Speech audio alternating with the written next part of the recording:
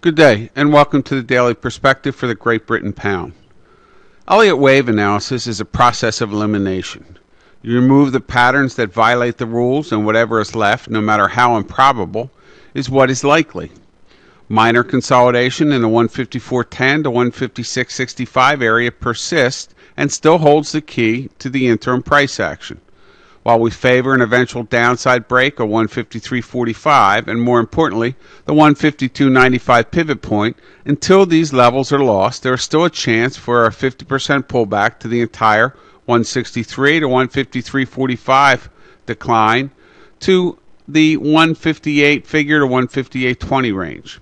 Sell this rally or a direct loss of the aforementioned support levels for the next swing lower in the weekly triangle pattern to an ideal 145.60 swing target.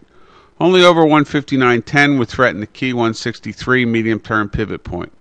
Good luck and have a great day.